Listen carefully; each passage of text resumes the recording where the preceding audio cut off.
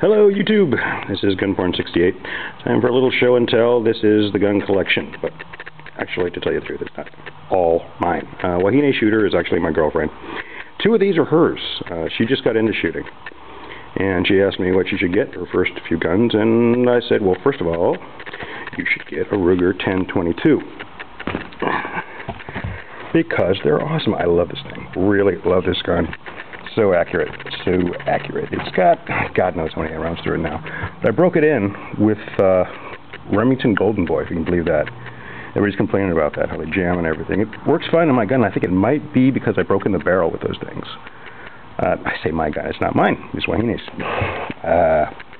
Yeah, pretty standard synthetic stock. Does have the extended magazine release there. I think they're calling this the tactical version of the 10/22, if there is such a thing. Anyway, that's Wahine's. Her other gun, another classic, Mossberg 500 standard. That came with 2 barrels. It's got the 18.5-inch barrel and the 28-inch barrel, which I'm starting to love. We got into shooting skeet, and it's, well, we're actually shooting skeet now. It's pretty much cheating with a barrel that short. Nice way to get people started in it, but if you want to get serious about it, you need a big barrel. You do. It's just a modified choke on that. And bead sights in both cases.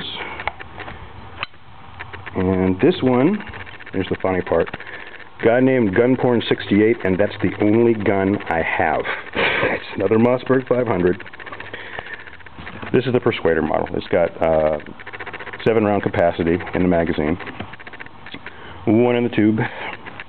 This is pretty much the same gun as the 590, but for a bit less money. 590 is a lot more sturdy, I think. It's got the bayonet lug on it and everything, the heat shield and all that wicked stuff. But personally, I'll take 1 less round if it's going to be this light. It's lighter than the 590. And this is the newest edition. I just got ghost ring sights on that. Thank you, Wahine Shooter, because that was my Christmas present. She did okay too. She got a nice bow from me. She loves it. So, everything worked out this Christmas. One other thing I wanted to show you about the Mossbergs is something I figured out recently. I've been wondering what to do about getting a side saddle on my Mossberg. And I heard things about, you know, the shells rattling out of the plastic ones. Aluminum ones are expensive. Then I heard about elastic ones. Elastic? I've never even seen that.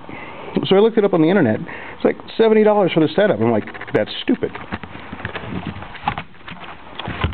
What if you just take some of that Velcro tape that's sticky on the back and chop up your good old trusty Cabela's shot shell belt?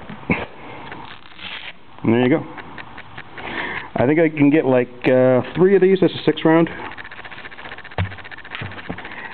Get about 3 of these out of one of those belts. I got mine on sale for $5, so it was, you know, do the math. Cheap. These things wear out anyway, but if you can get them that cheap, why not?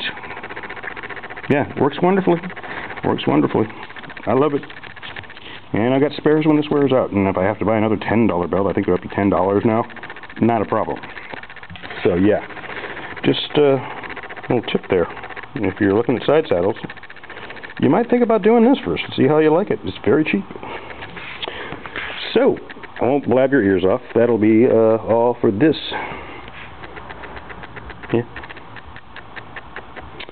Maybe I'll show the whips next